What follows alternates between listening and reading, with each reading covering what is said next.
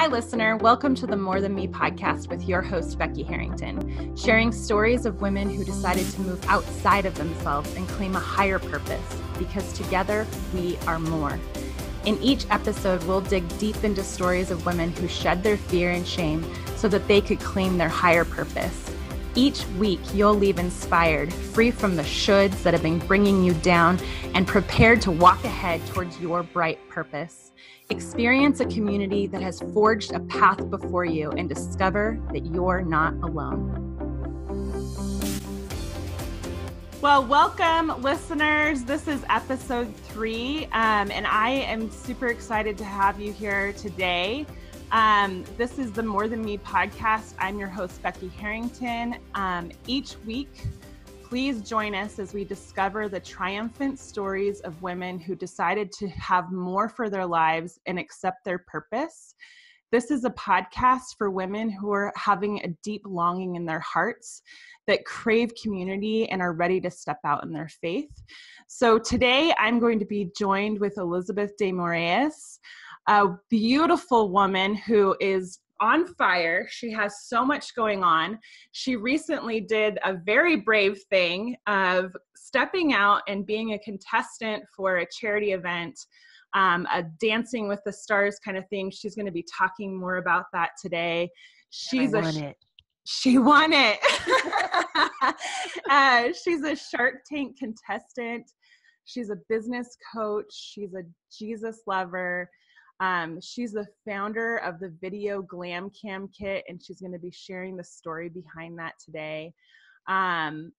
I'm exhausted. Did I leave anything out? I'm sure she has more to tell us about. So Elizabeth, please say hello to our listeners. Hello, everyone. Thank you so much for having me today on this. This is such an honor, and I'm super excited to share my story, see how I can help, inspire anyone to really step into their greatness as well, which is what you're doing here as well. So thank you so much. So Elizabeth, tell us a little bit about, let's start with your Glam Cam Kit, okay? Sure. Tell us a little bit about how that all came about, and I know that that's what you brought onto Shark Tank, so there's a story there. Tell us about that. Let me correct first in terms of Shark Tank. I haven't gotten on there yet. I did audition. And that is the product that I took to audition, and we'll see how everything transpires. And all I can say is, if I know something I can't say, if I don't know something I can't say. So after the audition, we can't say anything else. So okay. I really don't have anything that I can share, but we're still proud of you that you auditioned. Like, we think you. That's awesome. Thanks. Well, I mean, it was a big leap of faith. It was something that I wasn't going to do. And excuse me, I just need to get a tissue real quick. My nose, early morning. It was something that I was like, it's a distraction if I go to this audition. And I just decided that, why not? I have nothing to lose, everything to gain. Let me put myself out there. And so this has been my MO lately. And what I love helping other women do as well is just like, step into your greatness, stop putting these barriers in front of yourself, and just go and do what you're supposed to go do. If God has given you an idea, go run with it. And that leads into how this whole Video Glam Cam Kit was created, to answer your question. Yeah. Just so you know what it is, actually, it takes the guesswork out of creating your video. So many people are like, I really would love to get onto video, but I don't know how to do, what kind of equipment to get. I don't know about framing or sound or anything, background. I don't know anything about that. So then they just automatically, they don't do it. When really there are other issues that are stopping them, they're really being visible. But there's that one trip up point of like, what do I use? How can I use it? And so that's what the Video Glam Cam Kit does. It has an amazing light, 2 microphones, a selfie stick that holds any size phone, and a tablet and a tripod, all in a bag. And there are other little treats in there as well. But it's just a nice, easy way to then be able to do your videos. It's your tool to get out and be visible. So a little over a year ago, I was in a coaching mastermind, and my coach said, hey, have you ever thought about creating a product? And I'd always had something in the back of my mind that I would create something, but I never had. I was like, no, I haven't created anything. We were all coaches in that room. And so, it's like our focus usually is on, serving rather than an actual product. So my initial thought was, am I going to make a mug? Am I going to make a journal? That type of thing. And she said, just go into meditation or prayer, whichever works, for you, and just ask. And so I went into prayer and I asked God, I said, what are we going to create for who?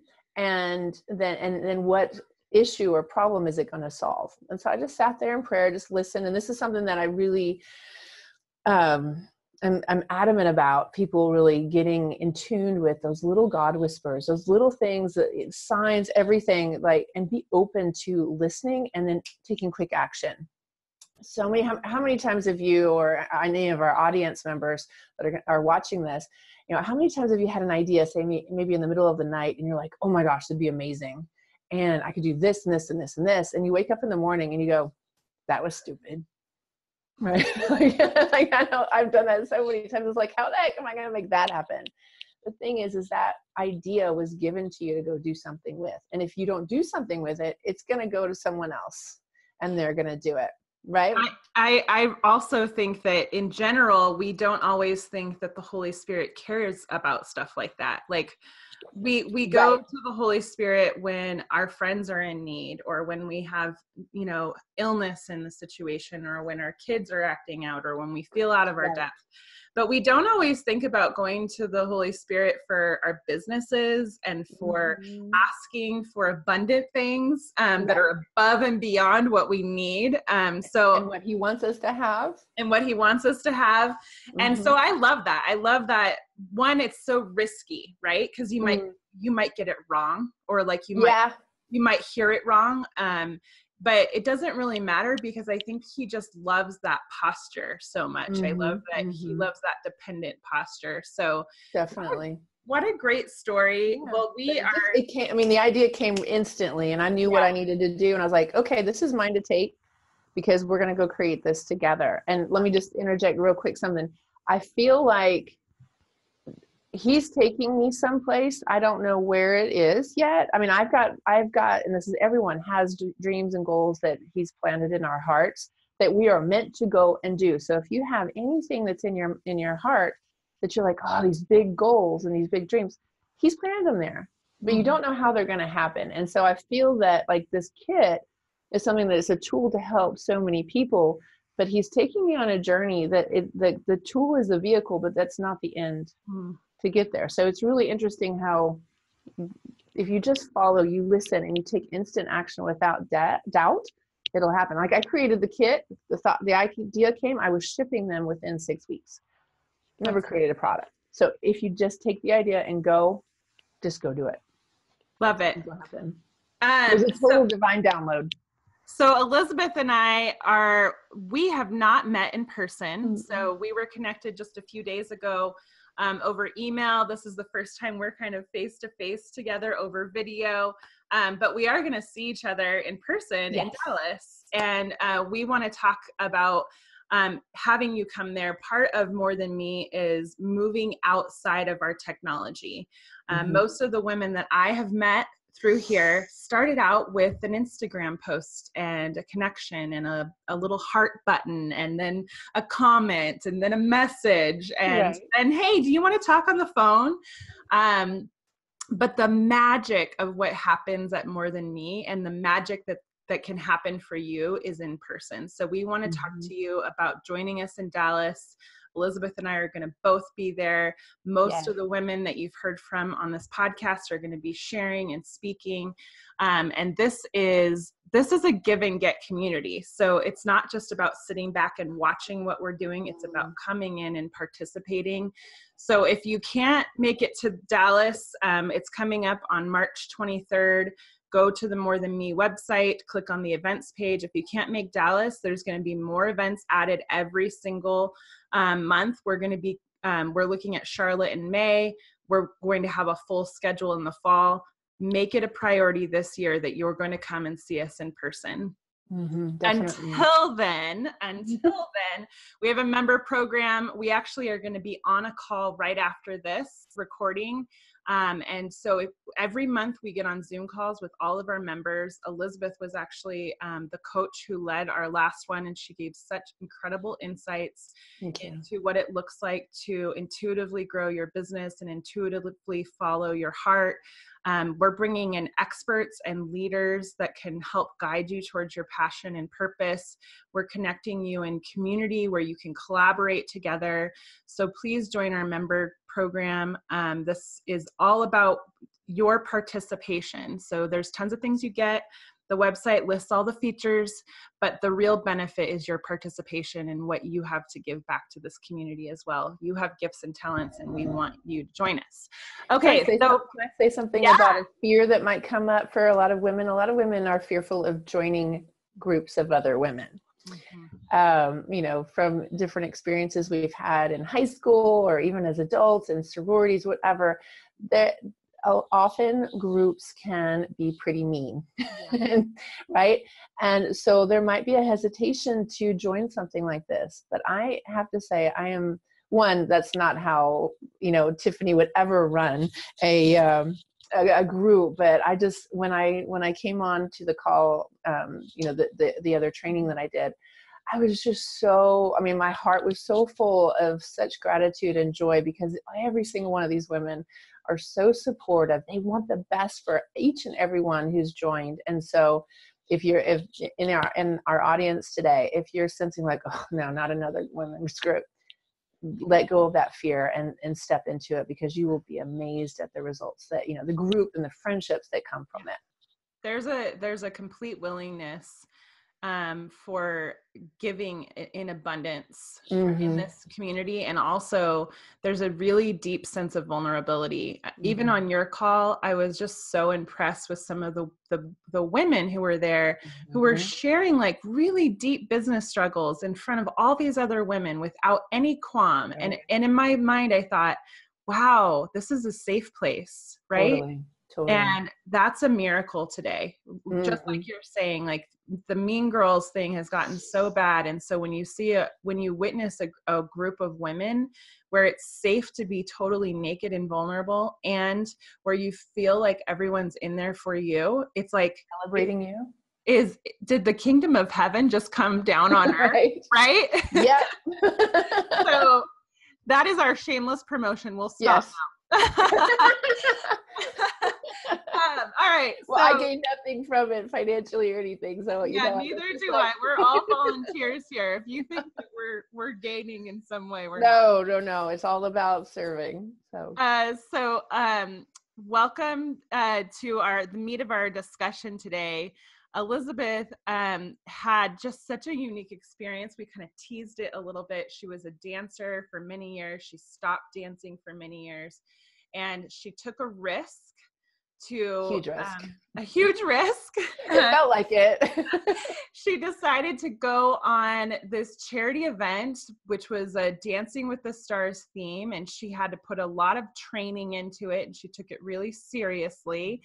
And so tell us a little bit about what it was like to join the show, what was going through your heart and your mind, and why did you do it in the first place?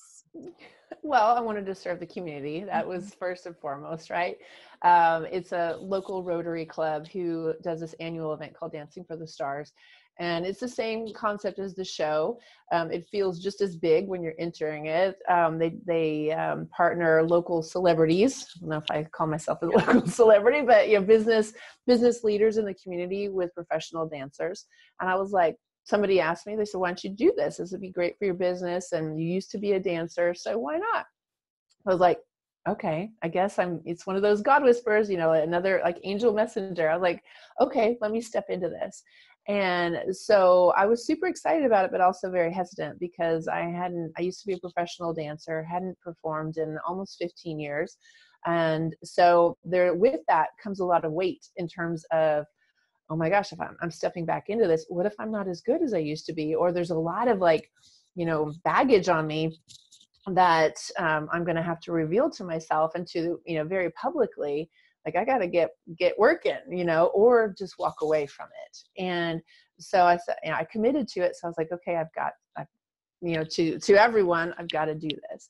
And so the thing is that just 3 months before, I was in my mastermind, a different mastermind. I love masterminds. Like, if you don't have a coach, you always need to have a coach, everybody. It helps you so much.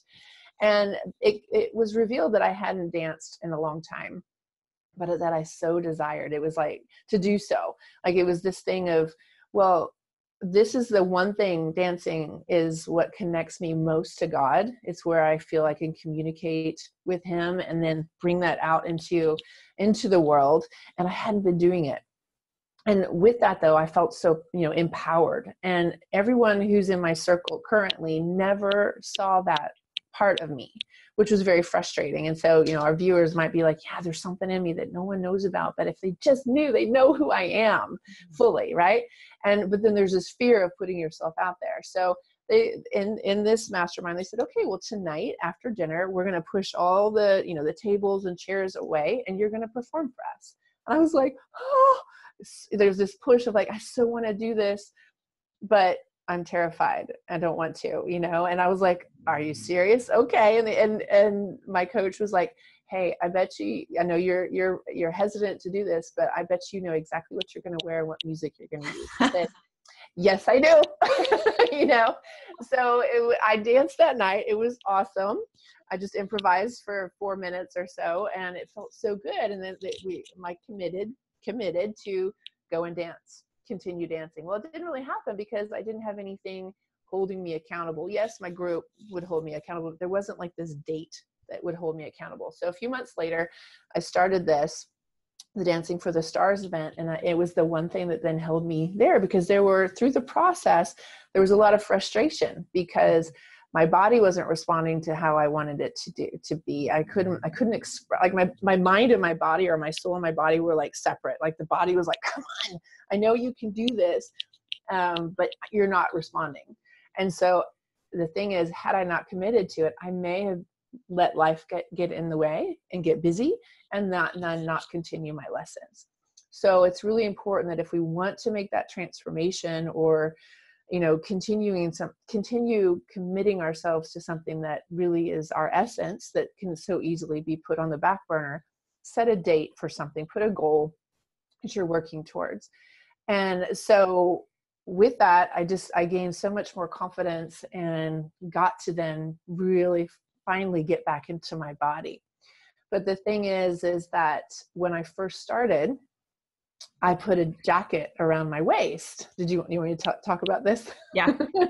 This is actually going to become the title of my next book. And someday, when I do a TED Talk, it'll be the title of that, is, just take that jacket off your butt, because I wrapped this jacket around my waist, and here I am, I help people become very visible on video and the like. And here I am being very visible, videoing my dances, saying, hey, here I'm promoting the event. And my coach was like, hey, why do you have a jacket wrapped around your waist? And I thought, because I was hot, I took it off and put it around my waist. Like I could have just as easily put it, against the wall, right? And he said, no. Why are you putting it around your waist? And I said, to hide my butt. He's like, exactly. Everyone has a butt. You have a butt. Why are you hiding it? Take that thing off. And I was like, okay. So how many times do we put things on that cover us out of habit because we're trying to hide something?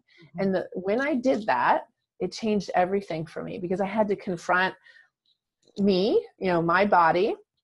I also then had to go, oh, it's not so bad, right?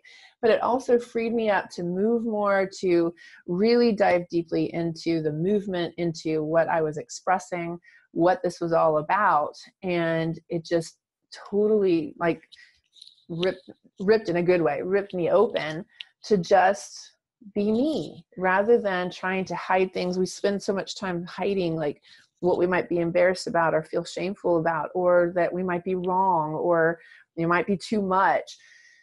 We don't want to hurt anybody. We don't want to rock the boat or make the mean girls attack us. So we spend so much time trying to stay together.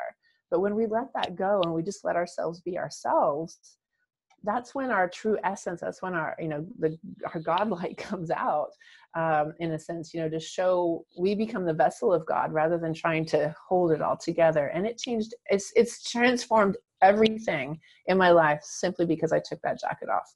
Elizabeth, have you always been like this? You are the kind of person who is so audacious in the way that you take risks, and you don't tell yourself that, oh, maybe I'll do something, or I would love to. You say, I am going to do this. And you you put yourself out in a way that you could fail. Oh yeah. You could be embarrassed. You could be wrong. Have you been like this since you were a little girl? No, not at all. This is something pretty new. I've always put myself out there in terms of performing, really, working towards being not that I put it out there to say, hey, I'm going to be a high achiever, but I was always a high achiever. But there was always, since I was a little girl, there was always a hesitation of fully pulling myself out there. Like I would go and I would do the dances. I would compete. I would become, the leaders in different organizations that I'd be in. But there was always this hesitation, always this fear of really putting myself out there. So I'd put myself out there like I did in these initial dance classes, but there was always this hesitation, this shell, this protection, this armor that I still held on to because I was fearful of retribution or what have you, as I mentioned earlier. Excuse me. And so that always, that was, I knew what the truth was, and it was this pulling down of me that I wasn't fully living my life and my purpose. And it's really since taking that jacket off where I'm like, you know what, I'm almost 48. In 2 weeks, I'm 48. Like that's not old, but it's like, oh, I got lots to do before I go see him, So I just got so sick and tired of living my life halfway. Yeah. And still, hearing God say, hey, you need to go do this. Oh no, that's not for me. I'm not enough. I'm not good enough. Mm-hmm. Or those are such audacious goals. Like that's just me being, unrealistic. Mm-hmm. But if those, like I said earlier, if those goals and those dreams have been placed in you, then go for it. And so, yes, I might be proven wrong or I might make mistakes. We're doing that anyway, right? We still make mistakes no matter if we're doing it full out or not. Mm-hmm. And I realized, like with taking the jacket off, is that's when if you just put it all out there, then you know exactly where you are and what you then need to work on. If you try to connive it, how's that? That's a word, I don't know. And only put out certain things that you think people will like and that's safe and it's pretty, but then it's boring. You don't know what you're dealing with and you can't get better. Yeah. And it's like, now I'm just having a blast where I've realized it's my rule now. If I hear an idea and it's your intuition, but I think it's a message from God. Like you mentioned earlier, my training was about, intuitively letting your intuition guide your business and your life. You're so connected then. And if you take the action, he's right there taking care of you. Mm-hmm. And if you do make mistakes, then great. You're human.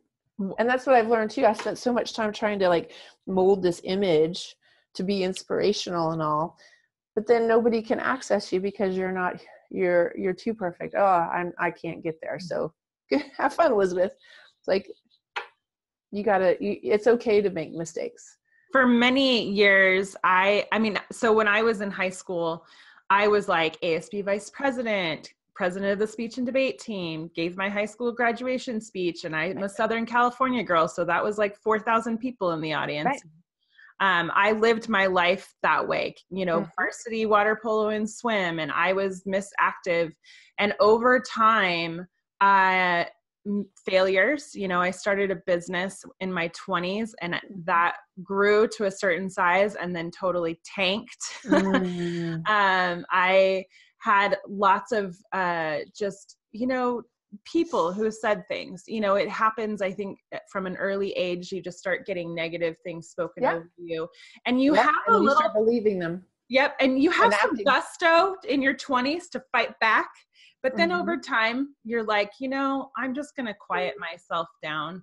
Totally. Oh, you're giving me chills because this is what I help people through. Yeah. And you know what? It wasn't until I was working in publishing, and it was actually when I was asked to start podcasting. And I'm a go-getter, and I was known for, hey, if there's something that needs to get done, Becky will be the one to do it.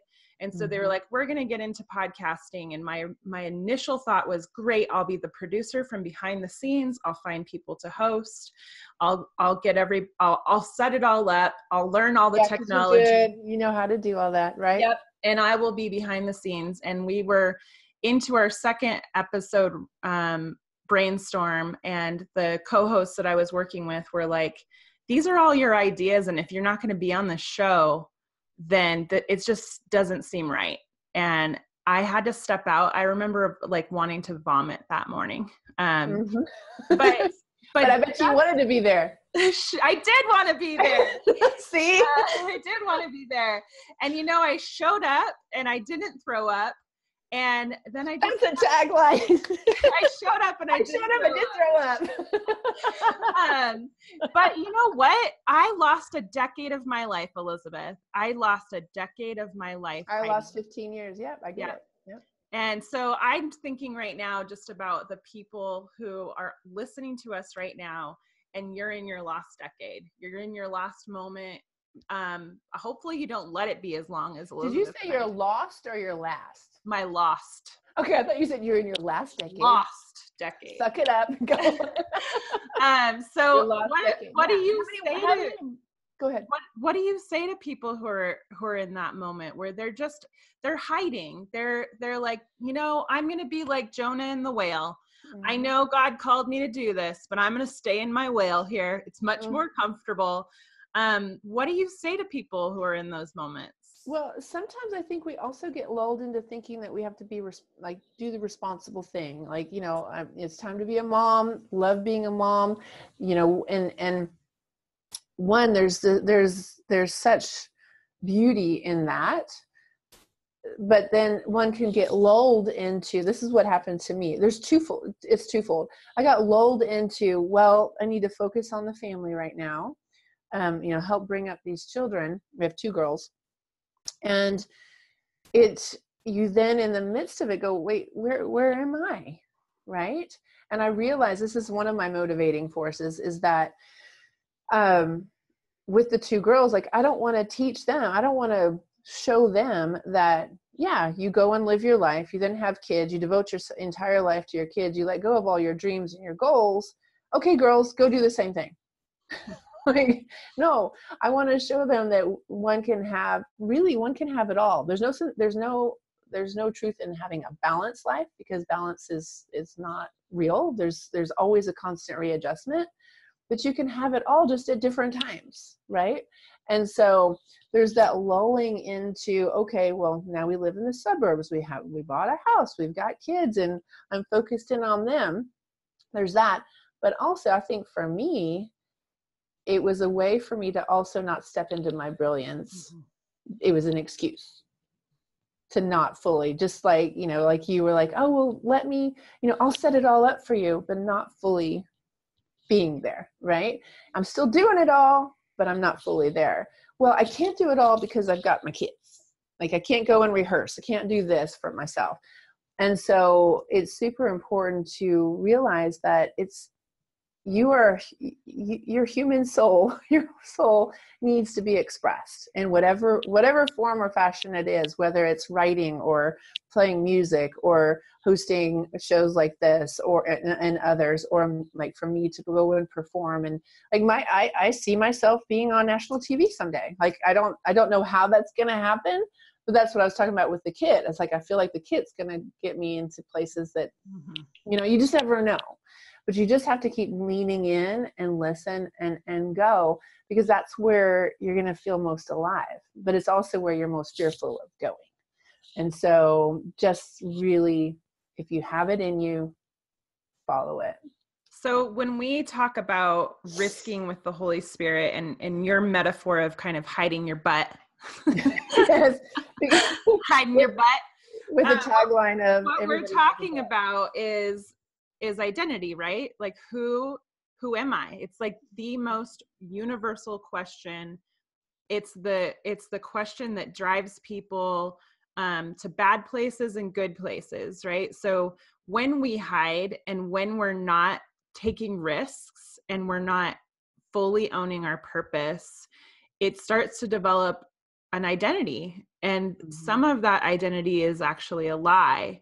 But when we take off the sweatshirt, what happens to our identity? Tell us a little bit about that.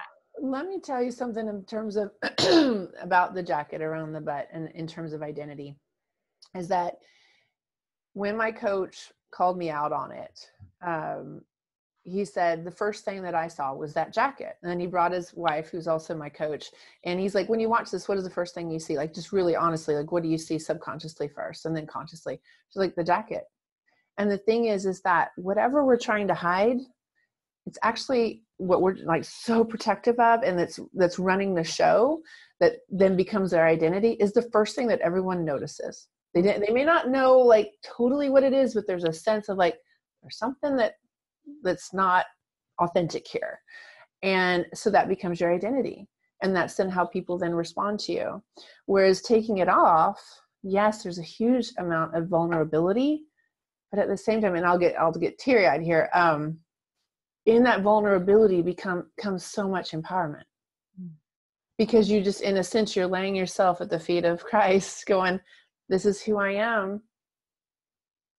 What are we going to do with this? Yeah. You know? And then you have to then be strong to go, I don't care what other people think or say or do. If I'm following what I'm supposed to be following and just be who I am, express the gorgeousness that can come from it and keep pushing that, then you're living your life of purpose. And that becomes your identity. If we believe that God said that I made you perfectly the way you are, and that I already knew that you were going to be the person that you are right now, and that was going to be enough for me. If we truly believe that, then we can't believe that anything about us is actually wrong, right? Correct.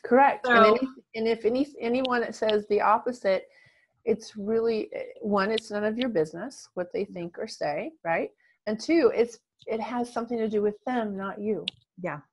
I don't know if you've seen Rachel Hollis's documentary.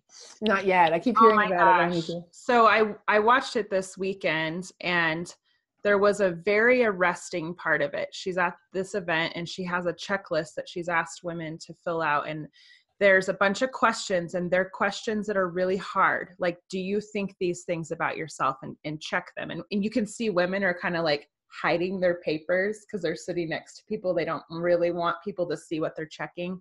Right. And she asked, there was one question, and it was, do you hate the way that you look? Not, is there something about yourself that you don't like? Or it was, do you hate the way you look? And she asked everyone to stand up who had checked that on her paper.